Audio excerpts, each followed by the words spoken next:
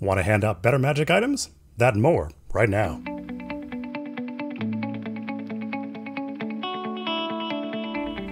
I, like many of you, have played a lot of D&D, and one thing that always bothered me is how freaking disposable magic items seem to be.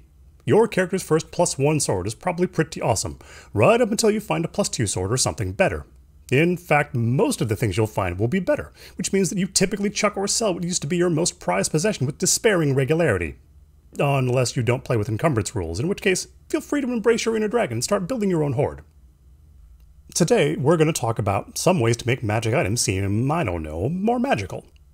We'll talk about how one game from antiquity tackled this, take a stroll through how I work them into my own games, and wrap up with what it all means for you and your group. What are your best tips for magic items? We would love to read them down in the comments below. But first, we're going to talk about one of my favorite role-playing games that most folks haven't even heard of. Imagine generations without sunlight or open sky. Way back in the early 90s, a gaming company named FASA made a game, one you might have heard of, called Battletech. But we're not going to talk about Battletech yet. Nor are we going to talk about Shadowrun. We need to go all the way out to Earthdawn. Earthdawn has a lot of stuff going for it, and I super encourage interested parties to go check it out. It's been through a bunch of versions since the early 90s when I played. 4th edition was released about 5 years ago and is still under development. Unless you're watching this from the distant future, in which case, hello from 2020, future people. It kind of sucks now, but I'm glad you made it. Earthdawn magic items are complicated, on purpose. The expectation is that a character might get 1 or 2 of these during a campaign, which are both powerful and unique. My magic shield will be different than your magic shield. In fact, they probably don't even have the same magical properties if they're created correctly. Basically, as a character learns and grows, that character's magic items grow with them, binding to them and potentially changing the way those characters interact with the world. Because the items grow, we as GMs don't have to worry about putting a never-ending treadmill of disposable items with ever-increasing bonuses in front of our players. As long as items are created carefully, our players are going to get something cool and unique that fits their characters. And because the items are unique and powerful, each character gets to feel special in their own fun ways. As an example of what we want, Aragorn was so moved by the reforging of Narsil that he renamed the weapon Andoril Flame of the West. Wouldn't it be cool if we could grant that same feeling to our players? It's simple, really. It works like this. Earthdawn does 3 things with their magic items, each of which is optional for us hoping to lift these ideas into our own games.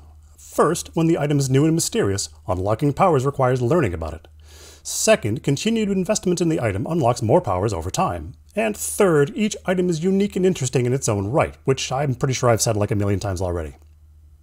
I use all 3 of these in my own games for every non-mundane magic item.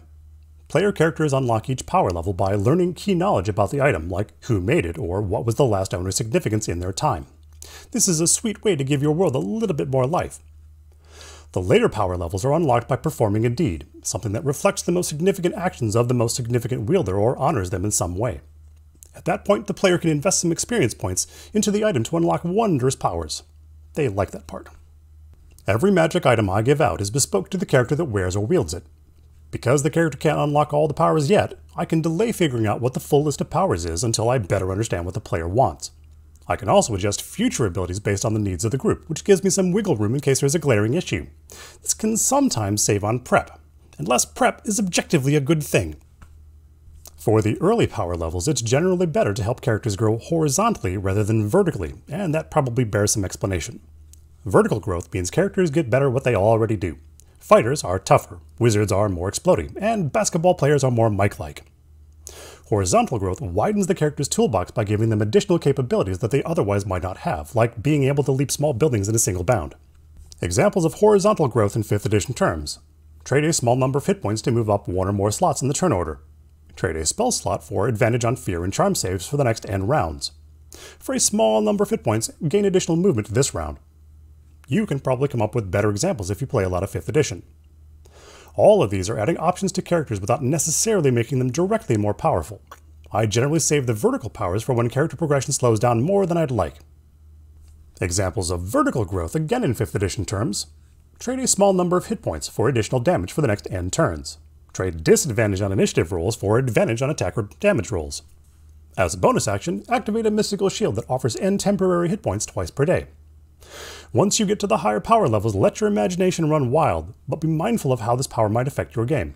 It is super easy for the group to become so powerful that it is difficult to find credible threats to throw at them, especially if you don't tinker with your monsters. But tinkering with monsters is a different video. But what does it all mean? These mechanics incentivize players to hang on to and invest in their items. Mold these items as needed as you gain understanding of your player character's desires, and as you develop the themes of your campaign. Make your magic items special enough to be memorable and weave them into the ongoing narrative. The items themselves can generate their own adventures. Players often want to figure out how to unlock the next wondrous power, and will voraciously dig into whatever world building you put in front of them, and bonus points if it all feeds into your current campaign. That, friends, is a baited hook. The legend of each item builds with each event that transpires in play. Every journey that they undertake to understand their treasures, and every travail they overcome to unlock their powers add to the item's mysticism. This is just one way where we can get a long-term personal investment of the player into the character. It's the kind of thing that builds epic stories over time, and the kind of tales that we tell well after the events have unfolded. Players from my previous campaigns over the last 4 years love to regale newer players in my current campaigns about all the fun and interesting things they'd found. That's the kind of thing that we play for, the shared memory of the collaborative fiction we build at the table, and a thing that's hard to do in any other kind of medium. I hope that something in here can help your magic items become a little bit more magical. And if you want tips and tricks like these, start now by subscribing and hitting the bell so you know when I upload stuff. Thanks for staying classy, and I'll see you on Sunday.